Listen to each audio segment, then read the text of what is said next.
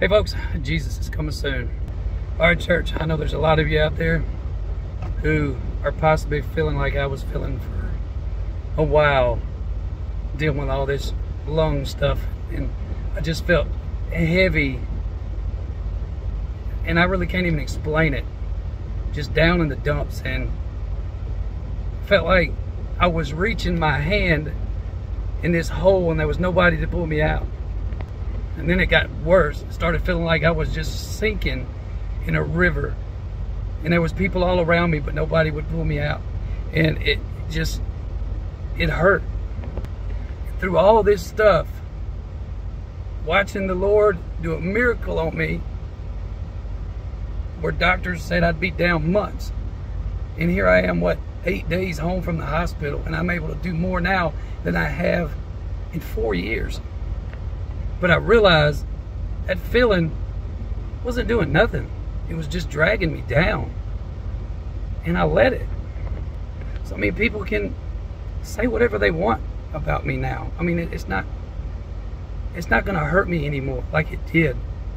And I know a lot of you out there experience that too. People say something to me and it hurt. Yes, it does hurt. You know, and it's hard to shrug some things off that people say. You know, on this channel, I've been called a fraud. I've been called a false prophet. I've never claimed to be a prophet. I've never claimed to be anything other than a man that loves the Lord. For anybody to even call me a fraud of what? I can't figure that out, but that's okay. I've been called worse. Just as most of you, I'm sure, have been called worse. So therefore, what people say shouldn't even affect anything about us or our walk with Christ. So what if they call me stupid? Yeah, I've been stupid. So what if they call me an idiot? Yeah, I've been an idiot. And last but not least, so what if they call me a failure? Yes, I have failed. That's why I say I am nothing without Christ. Absolutely nothing. Nothing at all. Without Christ, I am nothing but a dog turd in the lawn. But with Christ, I'm something. I'm loved. Why would anybody want to give something like that up for a little bit of pain, or for what someone calls you? I can't call anybody anything because I've been all that stuff. I see it on you know, some people's channels, calling other people stupid and this and that. Well, like I said, I can't call anybody that because I also have been that. So why would I do that? Why would you do that? Why would I go around and gossip about Joe Blow over here when I don't even know Joe Blow's story? So why would you do that? Why would you go get in a clique in a church building and badmouth and slander another brother or sister in Christ? Why would you do that? Are we supposed to do that? No, we're to love one another. That's what people lack today, love. And I'm not talking the fake love. Anybody can say I love you. It's that childlike love that you have for all people. Not everybody has it because they don't love, only themselves. So it's time to get out of the hole. Reach up for Jesus because he's coming very soon, folks. Don't be caught off guard. And trust me when I say there are a lot of deep holes to fall into. Don't fall into not one of them. And I get it. I've had my share of pain in this life. As I shared part of my testimony last night, that was only part. There's so much more. You know, as like having to watch my best friend, my dad, die in hospice, and there wasn't nothing I could do about it. Yeah, that broke me too. It hurt. But I felt the peace of the Lord through all that.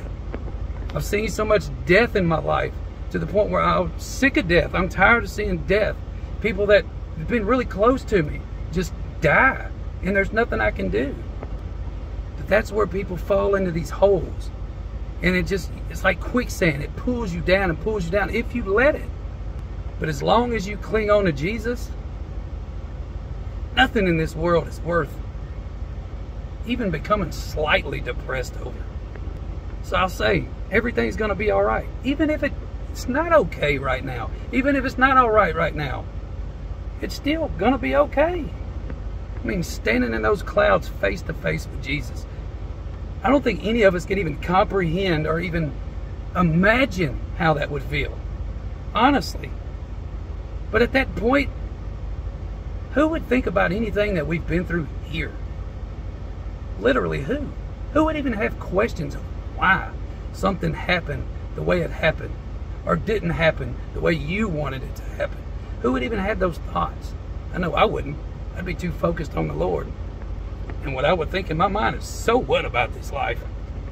So what all the stuff I've been through? Because I look at it, there was a time I couldn't even look myself in the mirror. I hated myself so much because everybody else hated me, and I didn't know why. So I figured, hey, everybody else hates me, I might as well hate myself too.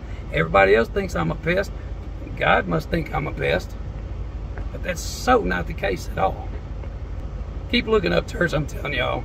You know, like I said, people can call me a fraud for saying Jesus is coming soon. That's what I believe in my heart. That's what I know in my heart. I've actually been saying that longer than 2 years. To be honest, I've been saying that since 2017. But I believe in my heart soon is soon. Now that we think of it, 2017, that came and gone. It feels like it was yesterday. So, yeah, it's soon. This life is a vapor. It's here and it's gone. Romans 10:9-13. I love all of you. I truly do. God bless. Say it. Okay, do it. That's right. Okay? Are you okay? Yeah, I'm okay.